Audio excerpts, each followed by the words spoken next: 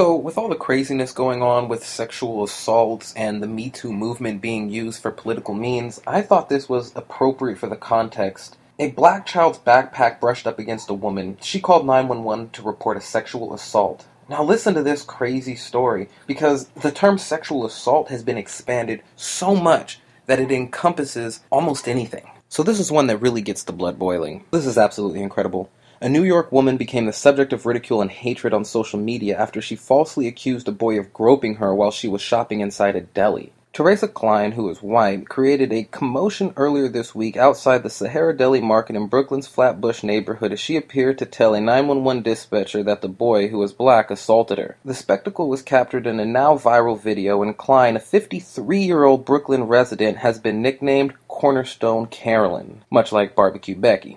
"No, I want the cops here right now," Klein said as she held the phone up to her ear and a crowd of angry onlookers began to gather around. The boy, wearing a tucked-in green shirt and carrying a backpack, began to cry as the woman in aviator glasses and knee-high boots accused him of grabbing her. The crowd grew angrier, screaming at Klein, who had covered her other ear as she continued to talk to the 911 operator. "I was just sexually assaulted by a child," Klein said.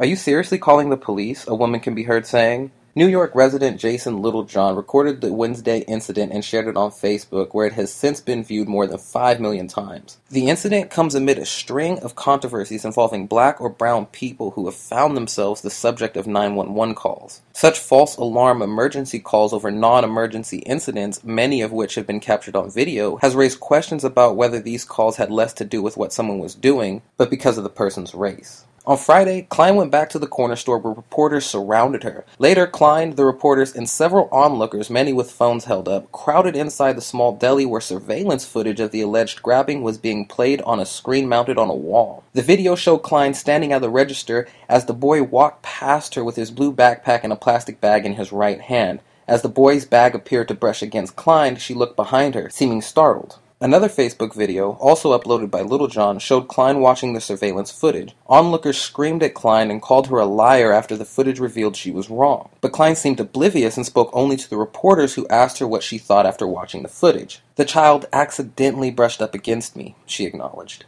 Looking into one of the TV cameras, she apologized to the boys whose identity was not known. "Young man, I don't know your name, but I'm sorry." The Washington Post was unable to reach Klein on Saturday. A number she was heard giving to the dispatcher during her 911 call is no longer in service. She told Fox affiliate WNYW that she is not racist and that she called 911 because the boy's mother had become aggressive towards her. New York police said the department did not receive any complaints or 911 calls coming from the deli's address. There have been several incidents in the past year involving black people whose banal activities were viewed with suspicious lens. Hence came living while black. For a 12-year-old boy in Ohio, it was mowing the lawn. For an 8-year-old girl in California, it was selling water outside the apartment building where she lives. And for a pair of young black men in Philadelphia, it was sitting inside a Starbucks waiting for a person they were supposed to meet. For a black lawmaker in Oregon, it was canvassing in her district. For a Yale University graduate student, it was napping in one of the school's common rooms. For a group of black sorority girls in Pennsylvania, it was picking up trash on a highway as part of a community service.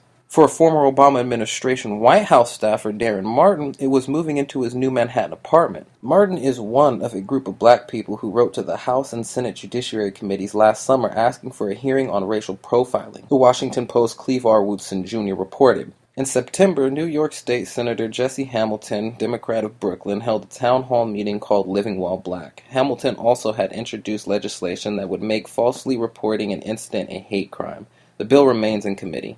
So that's pretty interesting. You know, if there wasn't any footage to prove that this boy did not sexually assault this woman, how many people from Me Too or how many women who have already been upset about the Kavanaugh saga would have accused this little boy of doing the same?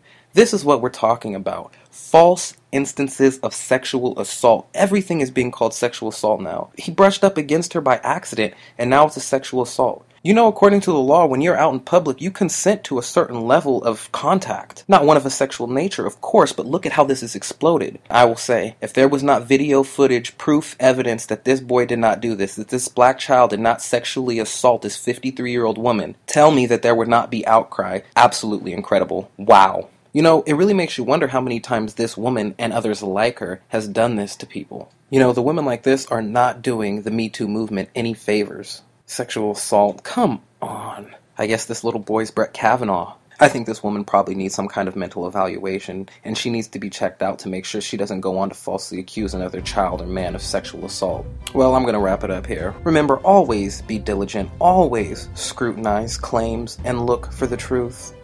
Take care of yourselves.